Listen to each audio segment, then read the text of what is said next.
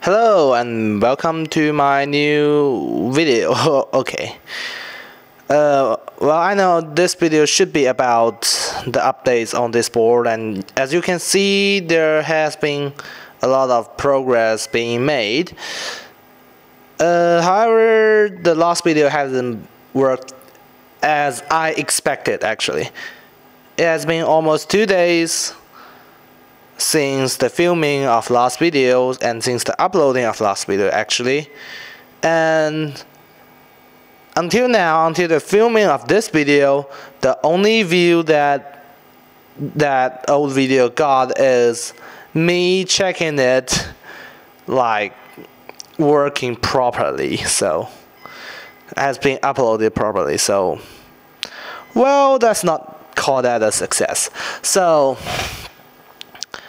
I just made a change of plan. This video, I know I promised to explain the Z80 and its secrets in this video. So this video should be about the processor here, but I guess since like YouTube algorithms doesn't like me claiming I just like invented the most advanced Z80 computer, like as the first video since like a year ago, like as if I'm some kind of kung fu master in those films who just came out of a cave meditating for a year and just somehow realized the best kung fu in the world. It doesn't work like that, and I believe that this board has been a project actively developed since probably sometime earlier than those 3 previous videos, which is a really long time, and I really just started soldering a few weeks ago.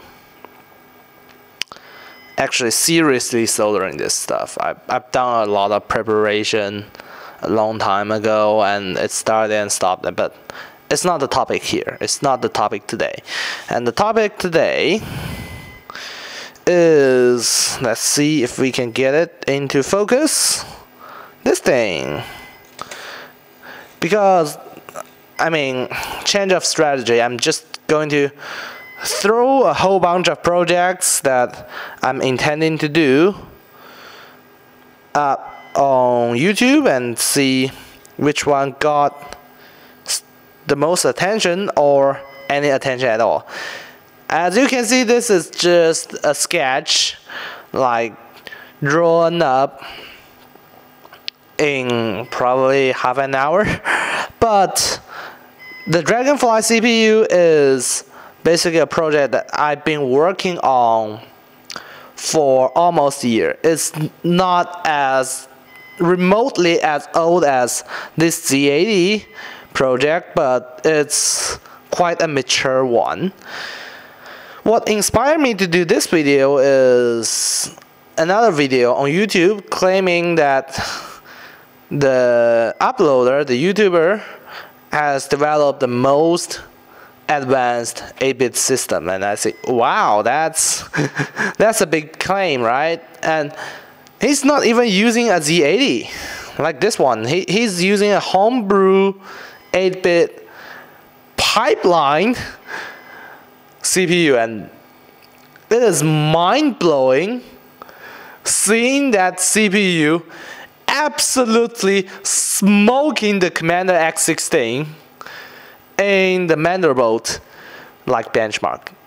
It is just kind of a technical marvel to me.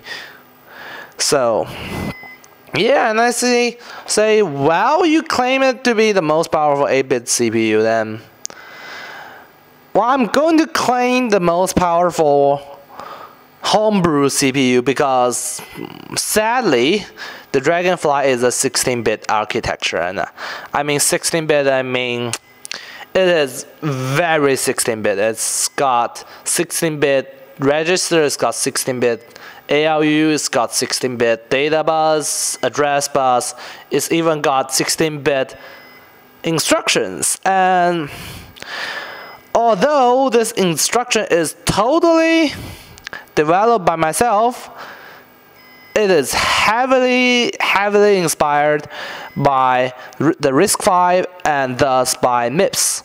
So yeah, if you are seeing some similarities, that's why.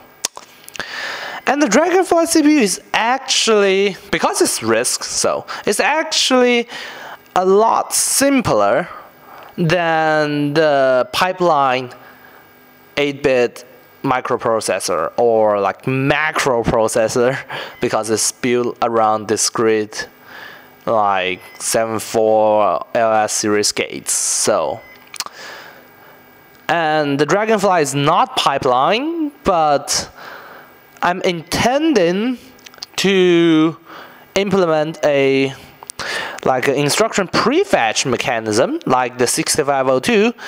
And because some of the people out there are claiming that the 6502 has a pipeline, so if that counts as a pipeline, then it's got a small pipeline. But most of Dragonfly's instructions should be completed in one cycle, one single cycle. The only exception should be branch instructions. And that's the intention, and that's how I designed the circuit. Yes, I actually got the circuit design, but I don't know whether this is going to get any attention. So, so anyway, so how about the architecture? I know that pipeline not Z80, the pipeline 8-bit system has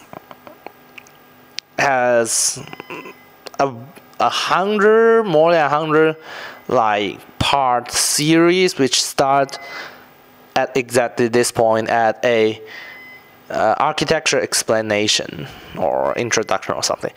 Basically, I'm doing something similar here. This is the Dragonfly CPU, because it's the title. It doesn't mean that the CPU is just a box.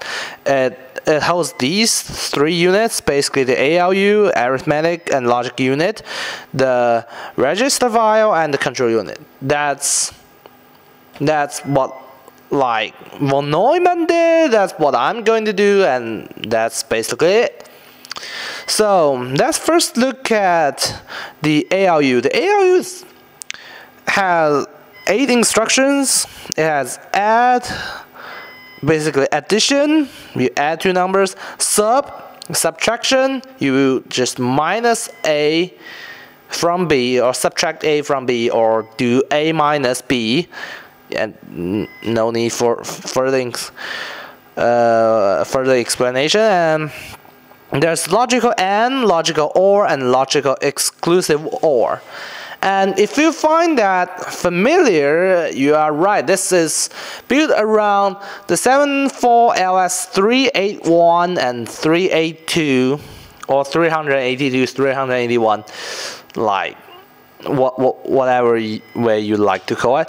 Basically, these 2 chips, or in practice you choose one of them, but these 2 chips are just vastly more advanced than the more commonly seen and more commonly used like 181 chips. So that's good. That's very good. And it contains 3 more instructions because it has like 3-bit like opcode. So that means like 2 to the power of 3 is 8 instructions. But I find the 3 other instructions basically useless, because the first instruction is actually B minus A, which I call like inverse subtract, in sub. So that doesn't make sense, because I use like a 3 3-number like instruction. Basically, you can just like do it in the instruction encoding itself, a minus b and b minus a. And there is a clear command, basically makes the chip output all zeros. Doesn't make sense either, because a tweak or a trick in the register file that we will discuss, and there is a preset command basically makes the chip output all 1, basically out f in hex, like, yeah. But I don't think that's very useful, so I swap those for logical shift right, arithmetic shift right, and logical or arithmetic shift left. Basically, left shifting does not care about whether it's logical or arithmetic. So that fits in this gap just perfectly. So, and all the shifts are by 1 bit. I try to make multiple bit, and then when I design the circuit and actually lay the PCB, I found that I spent literally half of my like chip budget on just trying to make a multiple bit shift circuit and make it fast enough so that it's done in 1 cycle. And it's terribly difficult to design and terribly to lay the circuit. So I basically screw it. I'm just going to do 1 bit shift. And it's basically common practice during the 1970s in the like mini computers. Basically, if you look at like Data General Nova, and I don't know about the PDP series because there are too many of them, like incompatible or semi-compatible architecture. So I don't know about the PDPs, but I think the PDP-8 doesn't have a multiple bit shift instruction. Or does it have a shift instruction? I don't know. I think it does, because I think it's one of the 8 instructions, or it just use that like operate instruction and do it in microcode. I really don't know, and I'm not pretending that I do. Although I studied a little bit about PDP for reasons that we will discuss later. So yeah. But I definitely know that Data General Nova shifts 1 bit at a time, and it basically can shift the result each time an arithmetic like operation is done. But I don't want to use that because I find it like less like practical than a dedicated shift command. Because basically, if you want to do shift, you are doing shift. So I believe that if you are programming Data General Nova, you are going to do a lot of like meaningless like operations just to use that shift bit to shift your result. Yeah. I hope that my accent is not so terrible that the YouTube just censor my shift. I don't know. I really don't know.